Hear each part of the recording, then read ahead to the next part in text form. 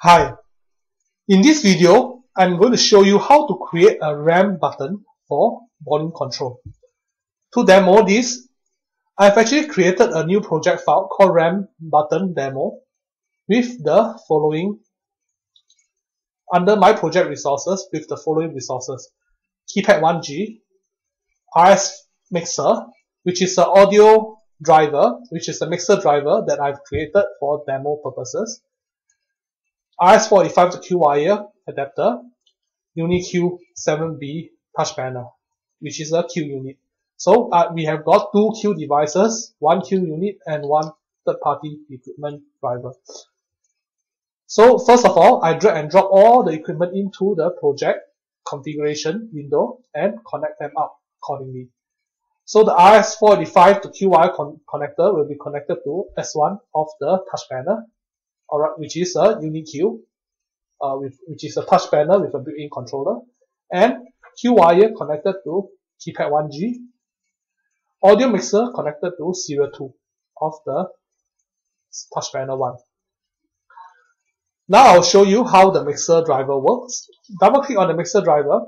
What I've done is that I've set two constants, minimum maximum volume of the mixer, which I assume that the mixer has a valid volume from 0 to 100, and I set an event called on volume change. Alright, so whenever I change the volume in the mixer, I will raise an event to indicate a new volume change. And I have actually hard coded the current volume of the system to 20 on initialization. Alright, and next I have three separate, other than the default setting of communication, okay, for all RS-232 or serial control equipment, I've got three functions created here. The first function is set volume, whereby I take in a new volume. I do a check, okay, on the new volume with the maximum volume as well as the minimum volume to make sure that the new volume does not exceed the max and minimum. If it exceeds the max and minimum, the new volume that will be saved into current volume will be the maximum volume or the minimum volume. Finally, I raise an event on volume change, and I do a debug print of the new volume to the debug window. Alright, and as for the other two functions that I've created is volume up and volume down, namely to increase the volume by 1 or to decrease the volume by 1. Alright, so this is the functionality of the mixer device. Now I close it. What I'll need to do next is that I'll show first how to program a RAM button on a touch panel. You click on the touch panel, double click on Windows, go under Graphic Collections tab, and drag and drop a new full screen window into the system. Double click it, drag and drop a push button into the system. I'll drag and drop two push buttons into the system.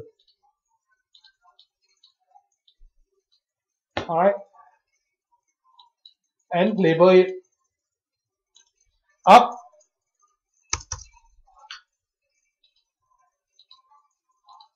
and down.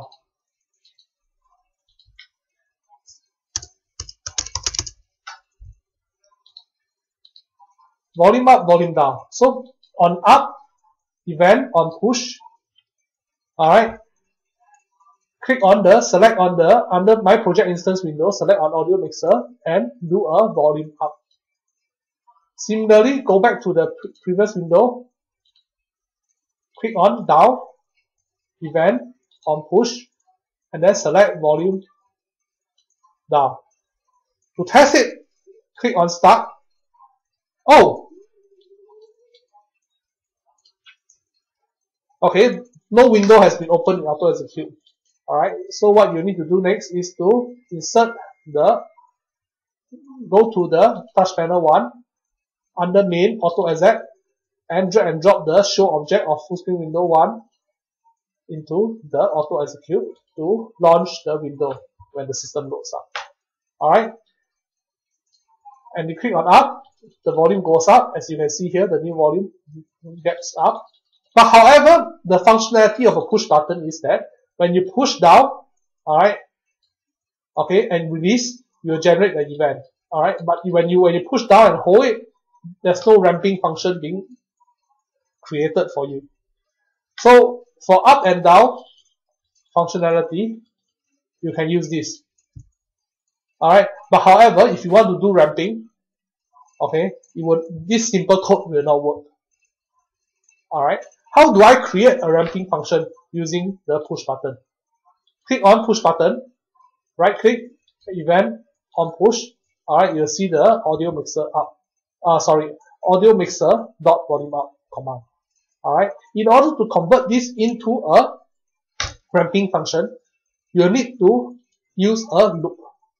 Okay, what I'll do here is that there's a command called, you go under button 1, push button 1, which is the up button.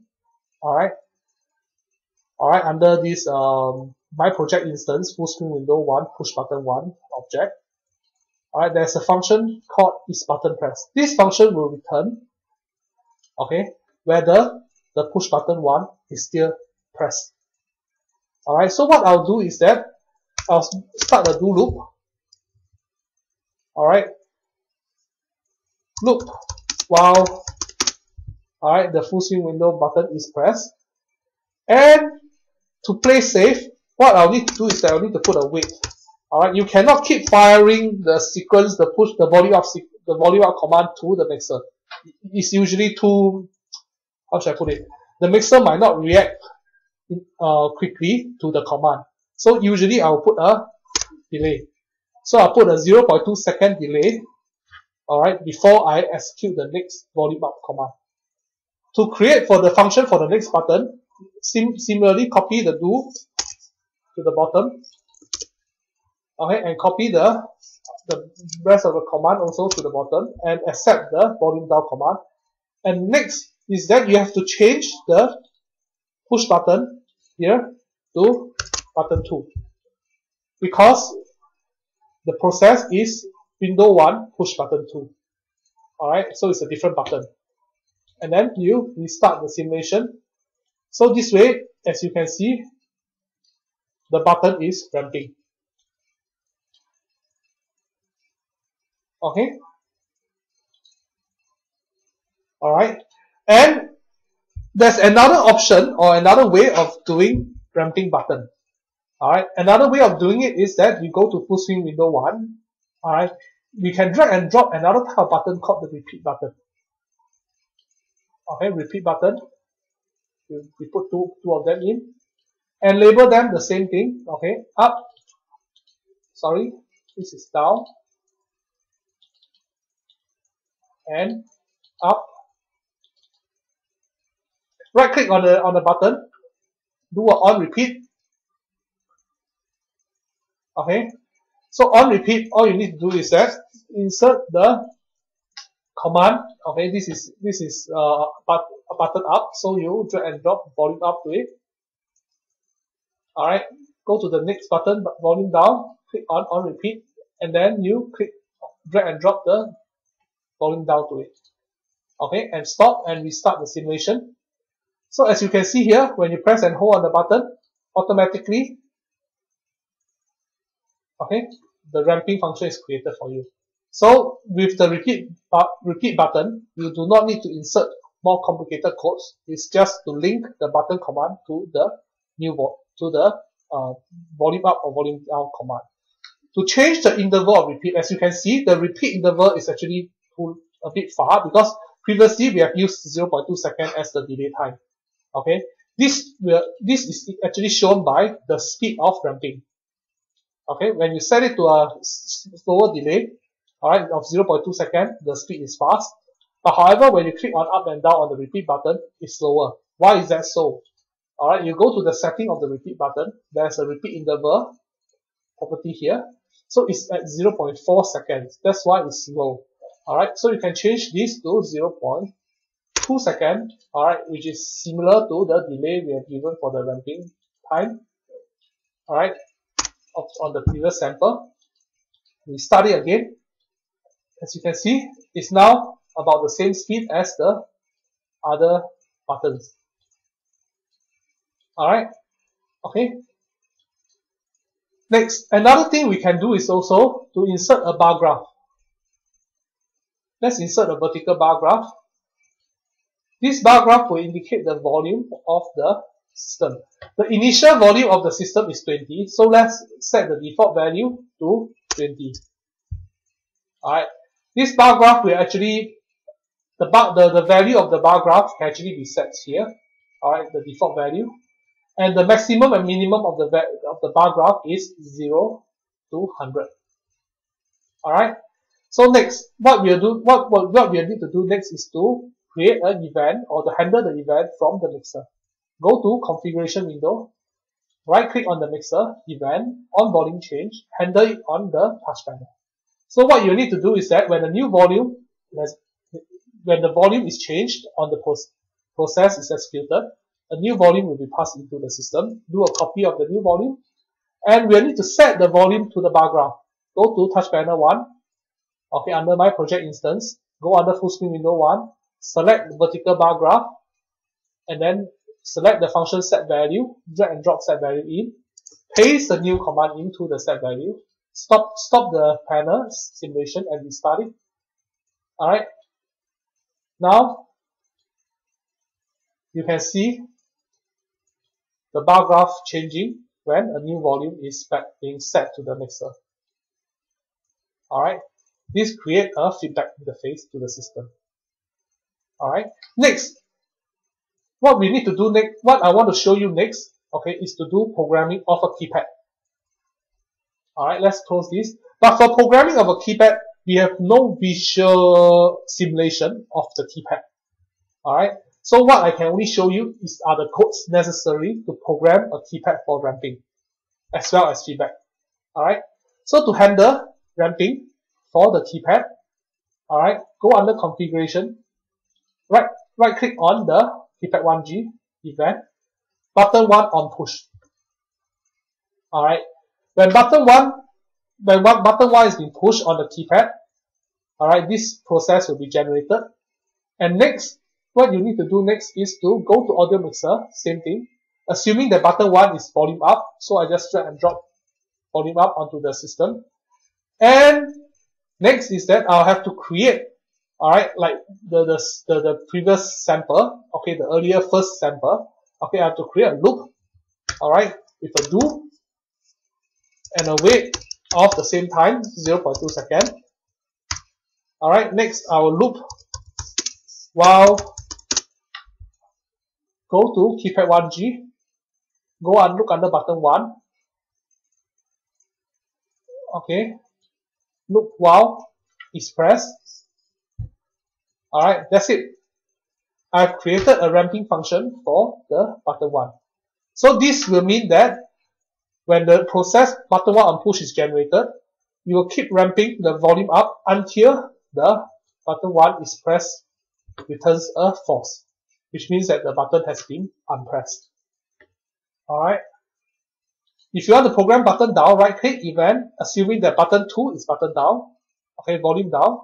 Okay, same thing, copy this exact same commands, copy, paste, and you change the volume command to volume down instead, and you change the button 1 here to button 2. And that's it. I've created a volume up and a volume down. For keypad 1G, there is a built-in bar graph on the keypad 1G. To allow you to use the keypad 1G bar graph to reflect the volume level on the mixer, what you will need to do is to set up the bar graph. To do a setup of the bar graph, okay, under the bar graph there are actually two commands, set scale, set value.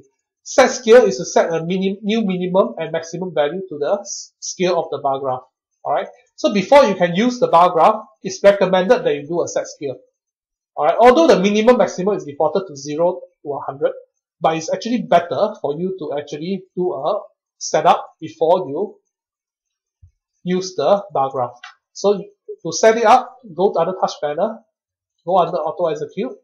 Alright, this auto execute process will be executed when the system boots up. Alright, so I'll need to do an initialization. So go under keypad 1G, bar graph, do a set scale, and set the scale to 0 to 100. Now what I'm going to do is that I'm going to show you how to do a feedback of the mixer volume to the keypad. Okay, similar to the bar graph I've shown you just now, the feedback to the bar graph on the touch panel.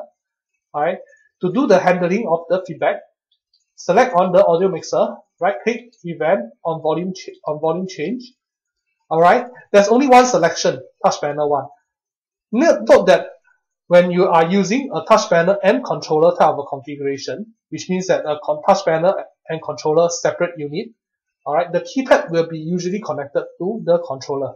So when that happens, you will need to select controller 1 instead of touch panel 1 when you do the volume change event.